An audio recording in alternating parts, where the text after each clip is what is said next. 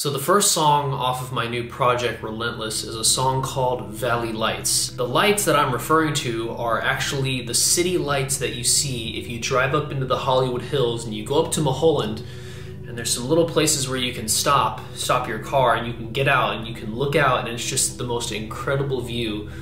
And I say it all the time still, it's still just an unbelievable view no matter how many times you see it. It's such an amazing sight to look out and see the entire valley at night, at dusk specifically, right when the sun has set and all the lights start turning on in the whole valley and you can just see them twinkling for miles. So to me, those lights are just an instant flashback to when I first got to LA and I first took a drive on Mulholland in my old 1999 Civic that could barely get up the hills. And I was looking over and I just stopped my car and I looked over at the lights.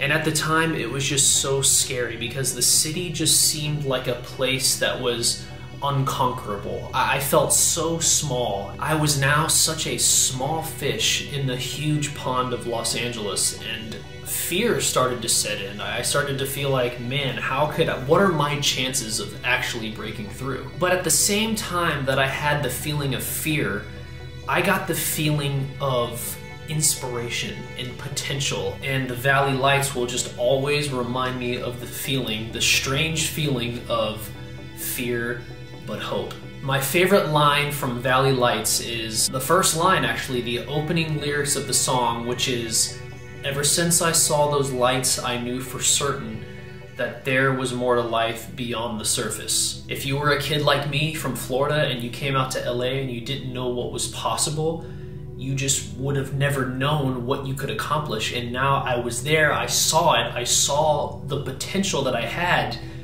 and it gave me a new fire inside and a new just inspiration to make something happen, even though I did not know how I was gonna do it and I had no idea how long it would take. But I knew that I took the risk. I came to California all the way from Florida and I said, you know what? I'm already here, I've already come this far. Let me just do what I can do the best I can to see what's possible.